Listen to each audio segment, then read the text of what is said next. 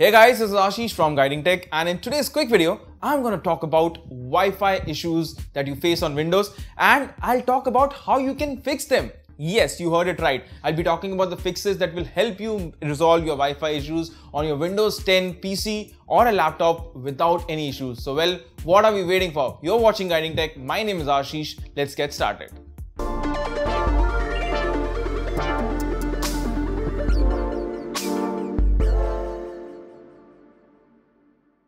So the very first trick is very simple, and all you need to do is forget a Wi-Fi network and then reconnect it using the password or the login credential for that network.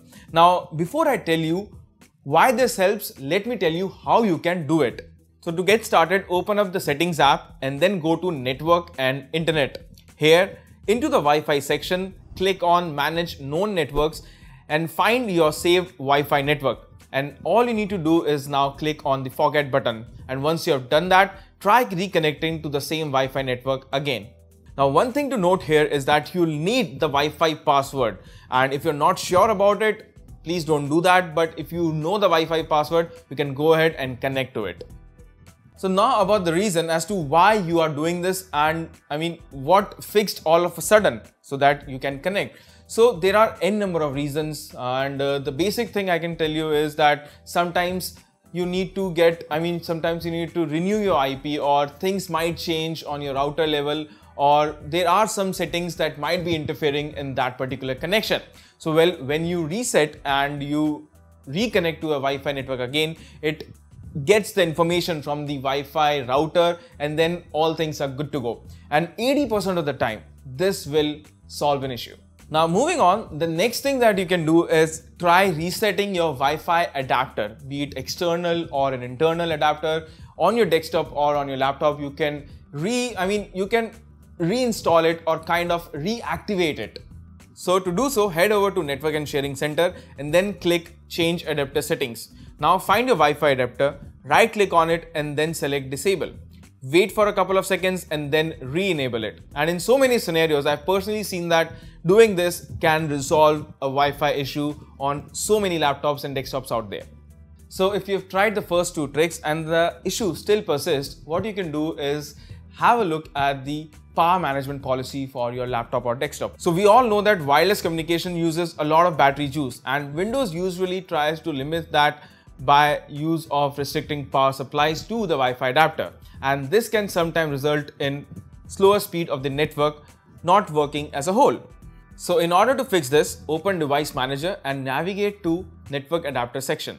Now head over to Properties of your Wi-Fi adapter and click on the Power Management tab. Now just uncheck Allow the computer to turn off the device and save power. This should ideally do the trick. However, for an even simpler method, you can change your power profile to high performance, and a lot of times this just works.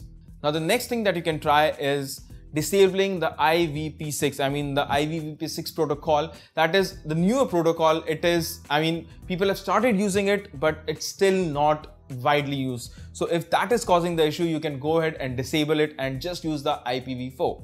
So to do so, open Network and Sharing Center and open the properties for your Wi-Fi adapter. Here, find Internet Protocol version 6 and uncheck it. Once you have done that, you'll have to restart your device, and hopefully your system should now be able to connect to the Wi-Fi network. And now finally, what you can do is try getting a new DNS. If you directly connect through ISP, which dynamically allocates you an IP, what you can do is you can get a new IP and see if the things work. It can sound really complicated, but it's super simple.